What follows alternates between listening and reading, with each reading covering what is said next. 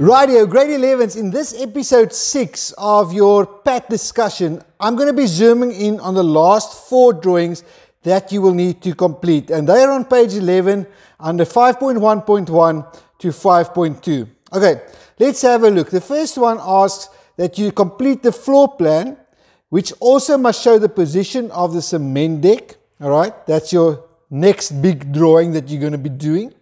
Then 5.1 talks about a sectional elevation that goes up to the ceiling height but not including the ceiling. The section must include the detail of an external door and a window. Then you have one elevation that you need to do, which must be the front view of your clubhouse. And then before we get to 5.2, you need to make sure that the following is included in all of the relevant drawings. If it's necessary, your sanitary, which is your baths, showers, your basins, etc. All permanent fixtures, built-in cupboards, etc. Detailed layout of your kitchen must be included. Layout of the first aid room as well as detail of the ramp, which is an important one.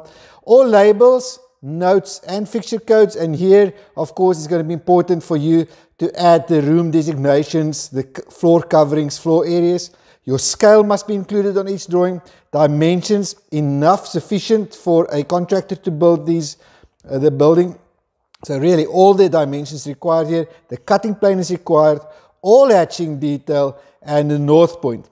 And then in 5.2, where they request a detailed 2-point perspective, you need to make sure that that 2-point perspective that you're going to draw shows a view of the clubhouse, okay, which is going to include, of course, your stage area.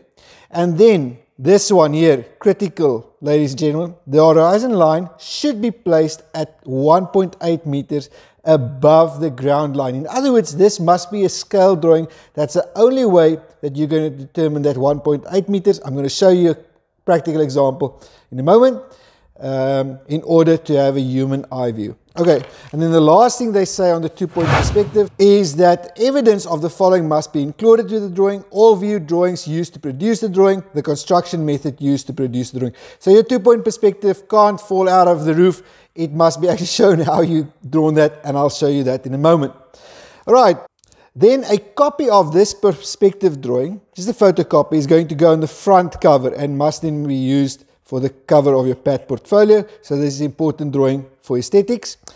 All right, and then you're going to wrap it up, of course, on your own, doing your cover page, index, etc. Let's look at the checklist. If we go down here to your 5.1.1, where it details your layout drawing, this is the actual mark sheet that your teacher will also use to, of course, mark your PAT task. So at your floor plan, which will be 5.1.1, does it correlate with the selected freehand solution, which you already determined in the previous video? I think video 4, I showed you how to do that, and the selection process. So if yours correlate, you're going to get a 2 out of 2. Did you include all the internal and external walls? If you've done that, you've drawn them correct, the correct sizing, 2 out of 2. All doors correctly drawn according to SUNS. All windows with its window sills, etc. 2 out of 2. All permanent fixtures, that's of course all your lighting fixtures, all your built-in cupboards, your sanitary fixtures. Do you have all of them in all the rooms? Yes, 2 out of 2. A detailed layout of the kitchen and the serving area, if you've done both of them and it's done correctly, again 2 out of 2. Then your title of your floor plan, the labels, as I said, in the different rooms, etc. Any notes that you have to explain maybe yourselves better, and your dimensions, that's all going to be up to 4 marks available. Hatching detail for your walls, did you do that correctly? Did you insert your cutting plane? All of that gives you another 4. And did you use the correct scale? And is that indicated correctly, of course? That's going to give you another 2. All of that's added together, divided by 20, and going to give you a 10 out of 10 mark. All right, that's a floor plan. Let's look at your sectional elevation. Okay, on your sectional elevation, it's our section correct according to the indicated cutting plane. So the cutting plane, of course, on the floor plan, does that correspond with the actual view that you've drawn? Again, 2 out of 2. Did you indicate the foundation, the slab, the wall detail? Okay, natural ground levels, your damp-proof course, etc. indicated 2 out of 2. Your door detail, is that correct? Your window detail, each one of them is 2. Labels and notes, again 2. Suitable scale, 1 out of 1. Dimensions, 2. All hatching details, and this can be done freehand, that's another 2. Divide that by the 15, you get 10 out of 10. The elevation that they require, which is your front view, again, make sure you get the correct view here. They want to see a full front view, so you want to see there at least that deck as well. That's 2 marks. External walls, other external features, including your finished floor level, that's again 2 out of 2. Door and window detail, and the view drawn to same scale as the floor plan, 2 out of 2. That's the easy one. Definitely you're going to nail that one. And then the last one, the actual perspective drawing showing the main entrance to the building. Okay, that must be captured in your 2-point perspective. Do you have evidence of the views, drawings, and construction method used for the drawing? That's 1 mark. Correct orientation showing the front and the correct horizontal line height for a human eye view. That's 2.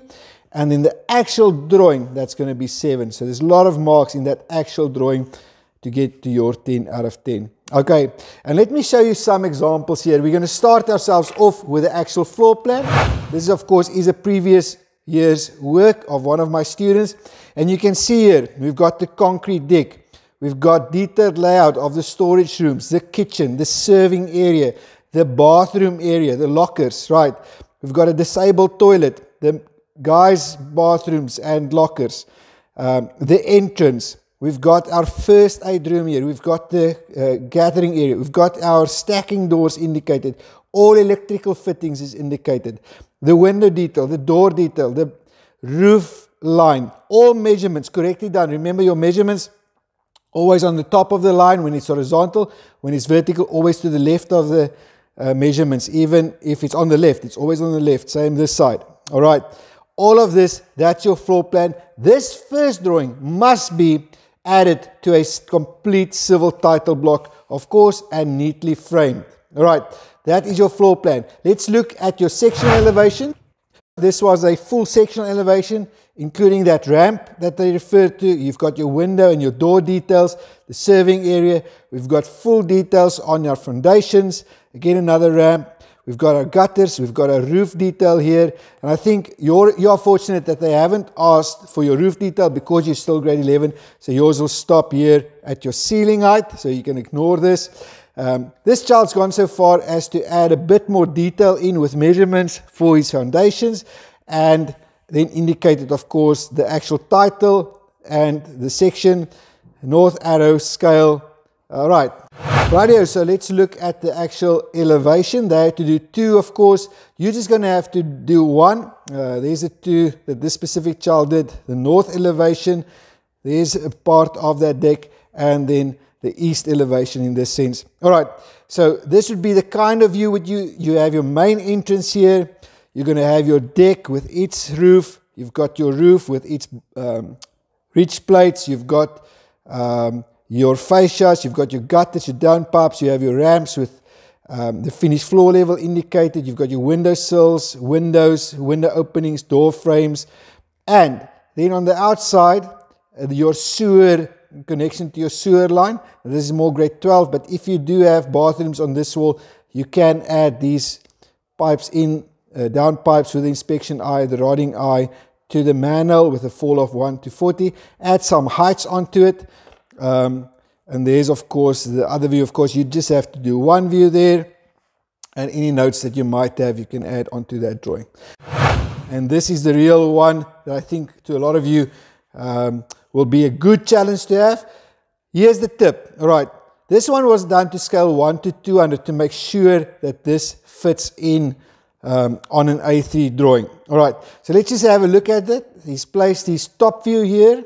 All right, with your picture plane running, and this is drawn to scale, so the actual horizon line is placed at 1.8 meters above the ground line. Okay, that's where the 1.8 comes in, and you can see here that it is in line with the actual doorway where you would actually enter at eye height. All right, that's a very easy way of double checking that your horizon line is at the correct height. He's added for himself here 2 views to enable him to draw even a much more detailed and better perspective. And on this perspective, you can see the main entrance, you can see the deck with the roof. Really a quality drawing. It doesn't come easy. I would really suggest that you do a rough on a separate page, get your spacings correctly, get your views orientated, and initially you can just do the outlines here, okay, to get yourself the best chance of just making sure you get your actual outlines ready, right? And then you can go add in as much detail as you want.